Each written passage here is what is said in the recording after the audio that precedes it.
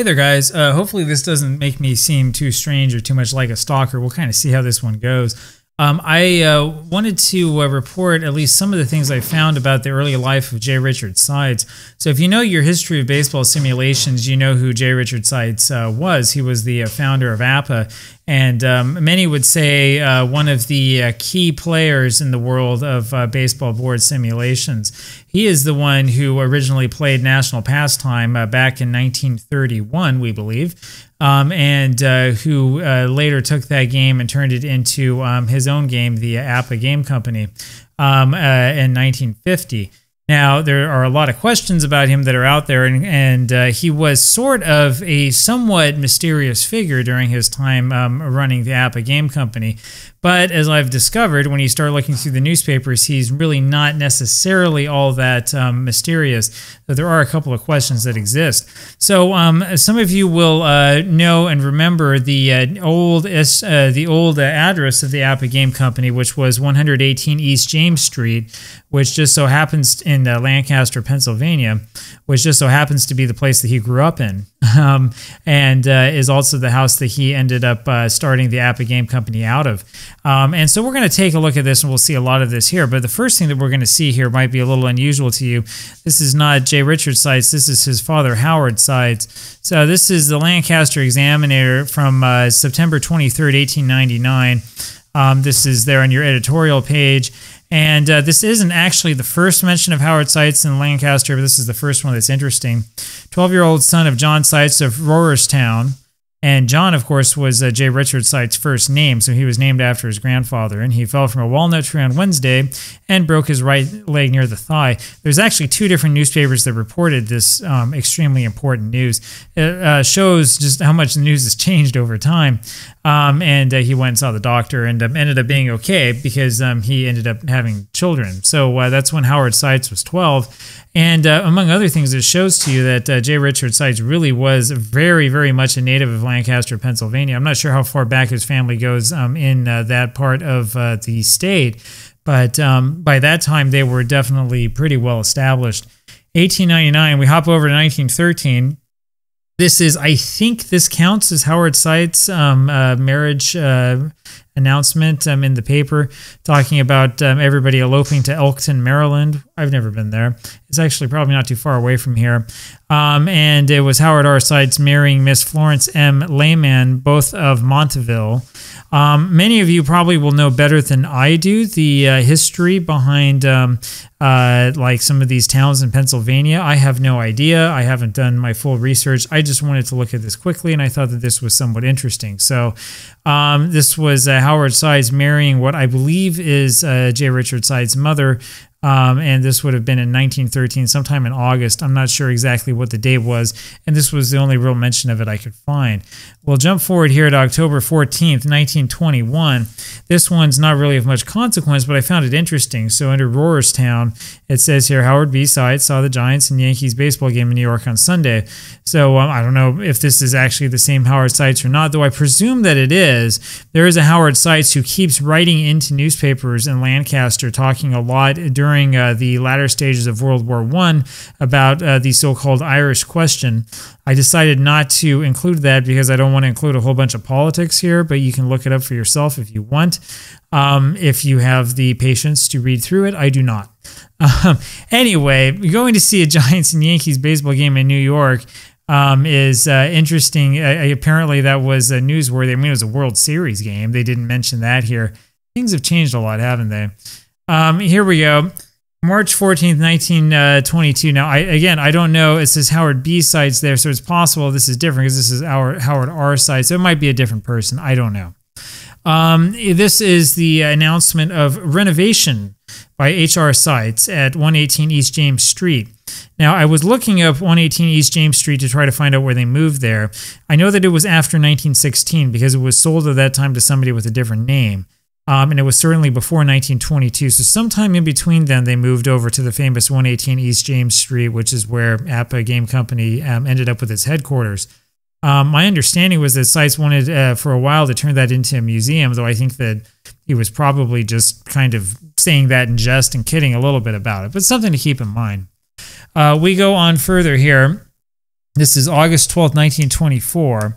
And this is just another mention of 118 East James Street. Mrs. Howard Seitz' daughter, Mary, and son, Richard, of 118 East James Street, are also visiting with Mrs. Smith for the week. I'm not sure who Mrs. Smith is, and it doesn't really tell us here, but apparently that was newsworthy enough to be included on page 2 of the Lancaster New Era of August 12, 1924. Now, I didn't look it up this time, but I know from my earlier research that you can find the wedding announcement for Mary Seitz, which happens, I think, in the late 1920s, and that would have been J. Richard Seitz' older sister, if I remember correctly. So anyway, some other interesting stuff if you're really deep into that kind of trivia. I'm not that interested in it. It's just kind of cool to see. In the Intelligencer Journal on January 3rd, 1925, J. Richard Seitz, here listed as Richard Seitz, age 9. We know that that's probably the same person. So Seitz was born, I believe, on April 8th, 1915. We'll get to that reason why in a second. He was reported to the police as missing the night before this. The boy left his home early yesterday morning and up to a late hour last night had not returned home. I don't know what happened. There's no follow-up story. Welcome to the news world of the 1920s. But apparently he was okay because on April 8th, 1925, he had a happy birthday listing here in the paper. That would have been his 10th birthday, I believe. And that's why I'm pretty sure he was born on April 8th. Again, those of you who are actually APBA historians will know, and you can comment below and let me know if I'm right or tell me all about how I'm wrong. But that's what it says here in the newspaper. We'll go over here. This is a little bit more interesting. Lancaster New Era of June 9th, 1928. So Seitz would have been, what, let's see, 13 years old. So it doesn't look like much, right? There actually were two mentions of this. So you can read Grantland Rice's column. And it'd be kind of fun to go back and read through all of those. When you scroll way, way down to the bottom here, juniors in field, the Nature Club team would like to schedule games with junior teams averaging 12 to 14 years. Communicate with manager Richard Seitz, 118 East James Street. So there again is J. Richard Seitz. Very similar to Clifford Van Beek, we see a lot of J. Richard Seitz trying to organize and trying to get kids to do things together and trying to do a lot of this stuff. I think that kind of helps explain why he was able to organize the famous APBA League that later was the namesake for the APBA Game Company. In other words, J. Richard Seitz, at least when he was young, was not the sort of person who just wanted to like sit back and do nothing. I think he was a little bit more interested in going out and getting something done. Interestingly enough, when I'm looking at the lineup here of the Nature Club, oh no, there he is. He was pitcher and he hit third. So we have a mention of them here. Now it's hard in the sports sections. You could probably search through and find all of the games that Seitz played in. It's kind of hard to see because they just use the name Seitz and it's not exactly a rare last name. If you really want to get into this, you can look them all up. I will not.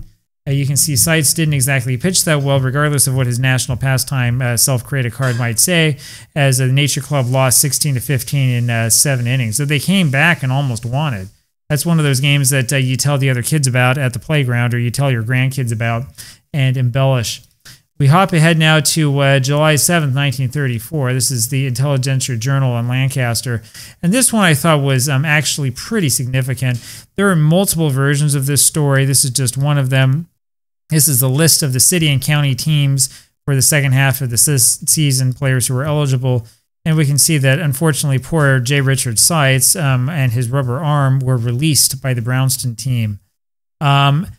Seitz had been playing a lot of national pastime by that time, but I do wonder if this release didn't sort of strike him and ignite his ambition a little bit and cause him to think that, you know, he wanted to do something maybe to overcome the ignominy of being released here by this youth team. Again, I might be way off, but if I were him, I'd probably be thinking something like that. I don't know. We'll hop ahead here to August 24th, 1975, or 1935, I'm sorry. Richard Seitz, again, the same J. Richard Seitz, a student at Lafayette College, we know that's where he attended, will hurl for the local aggregation with Ellsworth Stevens doing the catching. So he played for the Lancaster Rangers, which was a newly organized baseball nine. I would not be surprised if J. Richard Seitz actually had something to do with the organization of this team. Again, knowing what I know about him, what I know about his personality, I would anticipate that that probably was the case. And then finally here for today is just this little graduation notice. Richard Seitz to graduate at Lafayette. J. Richard Seitz, son of Mr. and Mrs. Howard Russell Seitz, 118 East James Street, will receive the degree of Bachelor of Arts at Lafayette College. Commencement exercises on Friday. So anyway, like I said, I don't know. This one in here about this 1921 about Howard B. Seitz might be somebody else, right? Because this is Howard R. Seitz. But to be honest with you, I think it's probably the same person. I would definitely not be surprised if Seitz's father was also a fan of baseball.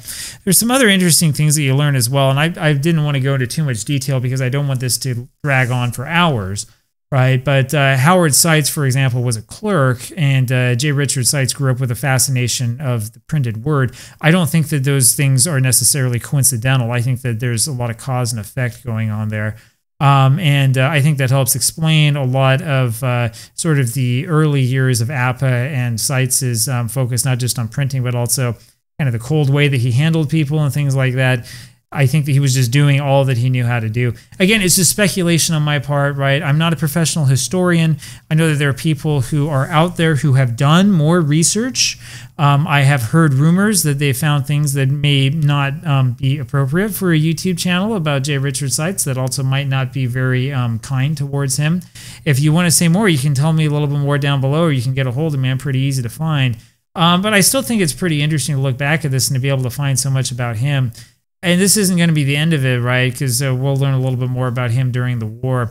But I think that most importantly, this gives us sort of a backdrop of his fascination with baseball, because so many of these stories are baseball-related stories, right? I mean, that was just the way that he grew up. That was his entire youth.